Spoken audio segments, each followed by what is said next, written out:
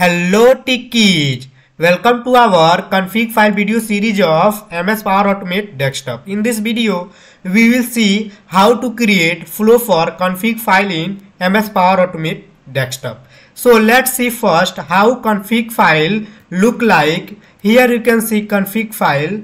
It has 3 column name, value and description, and also it has setting, constant and asset. So before go ahead further in this video, I humble request to you guys, if you are new in this channel, please don't forget to subscribe the channel, because your one subscribe motivate us to create a content like this. So without wasting time, let's open MS Power Automate desktop and see how we can create a flow for config file, and after this we will run the flow to check how do we read value from config file. So now I am on MS Power Automate desktop workspace. For our time saving, I have already created a flow for this. So let me explain first what I did in this flow, and after this we will run and see the output. Here you can see I have taken one set variable action. In this action, in variable, you can see I have created one variable and the variable name is config, and value parameter, here you can see I am mentioning this value because this is the way to store all the available value in this spreadsheet into config variable. And after this, here you can see I have taken run subflow action to call read config subflow. So let's move to read config subflow. Here you can see I have taken terminate process to close already open Excel. Here is the way you can select process name, and process name here already available, you can mention as per your requirement. And after this I have taken launch Excel to launch this Excel file. Here in this launch Excel, here you can see I am mentioning the path of this file, here this file, and after this I have taken get all Excel worksheet. Why I have taken this one? Because here you can see there are multiple sheets available in this spreadsheet. That is why I have taken get all Excel worksheet action and store into sheet names variable. And after this I have taken for each. In for each, here you can see value to iterate parameter, I am mentioning sheet name variable and store into current sheet variable.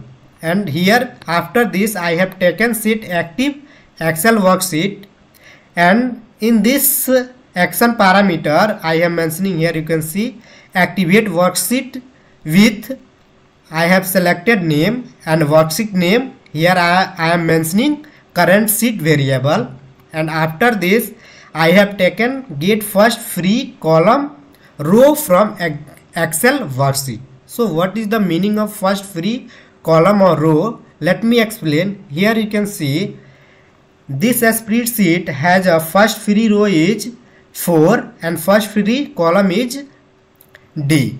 So I hope you understood about get first free row and column, and here it will store in first free column variable and first free row variable. And after this I have taken another loop. In this loop you can see the parameter start from, I am mentioning 2, because here you can see your value is available from 2, and after this end to first free row minus 1. This is the variable first free row and incremented by 1 and store into loop index variable.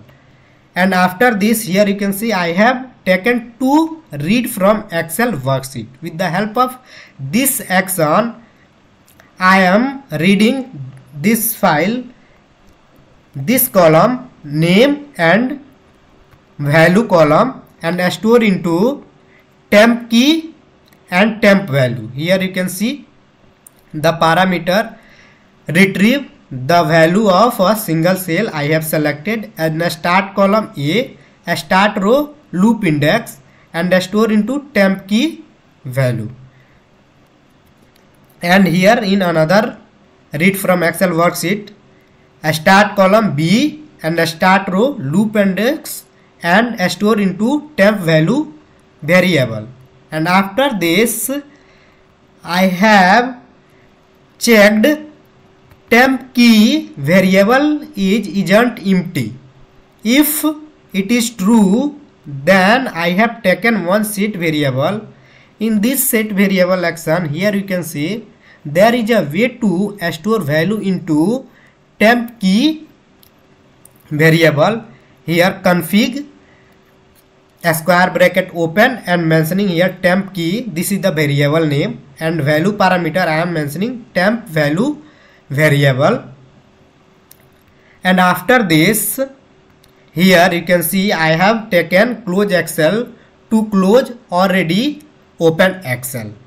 So let's move to our main flow. Here you can see with the help of run subflow, here I have selected read config subflow, and after this I have taken display message to display this URL.